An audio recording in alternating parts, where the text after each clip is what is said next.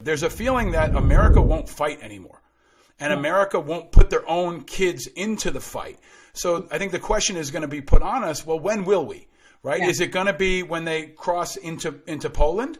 And it might be accidentally, right? Is it going to be when something else happens? And I think there's also this lack of creativity. Why can't Poland shoot down Russian MiGs? I guess it's because they'll say it's a NATO attack, but I'm looking at the NATO construct as outdated.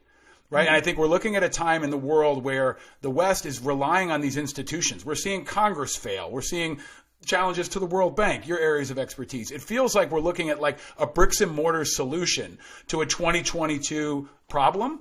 And Putin is taking advantage of that and not abiding by the rules. So I just wonder how long we can keep that up. And I think Biden missed a chance to level with the American people and say what this was.